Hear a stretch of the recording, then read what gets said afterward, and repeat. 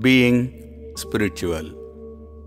In response to Arjun's request about knowledge, gyan, Krishna says humility, simplicity, harmlessness, forgiveness, uprightness, service of the preceptor, purity, steadfastness, self-control, dispassion, which is vairagyam towards sense objects, absence of ahankar, which is absence of sense of doership, perception of birth, death, old age, and pain as flawed, non-attachment, non-infatuation with children, spouse, or residences, eternal equanimity towards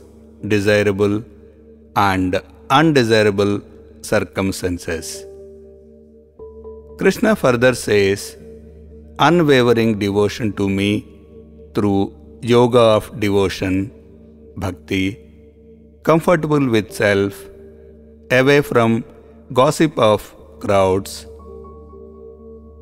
perseverance in self-knowledge, perceiving the absolute truth, tatva gyan.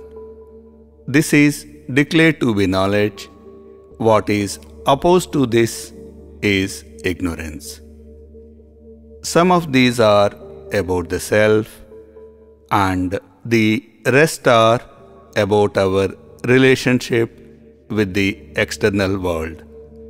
Anyone suffering from the disease of I am superior is likely to treat humility as weakness.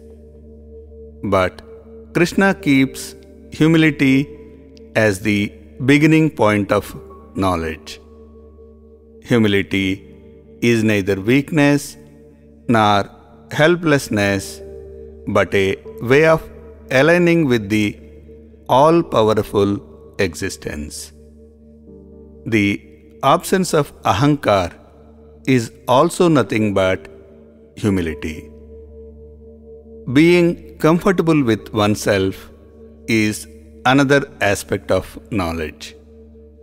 This happens when we are centered in ourselves, where we don't need the crutches of sensual objects and their pleasures. When dispassion, vairagyam, towards sense objects is attained, one is centered in the self, even if one is moving in sense objects or a crowd of people.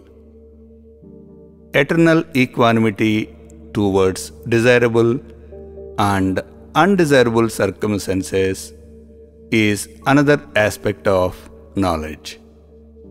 We are happy to have favorable circumstances and get stressed when we encounter undesirable ones.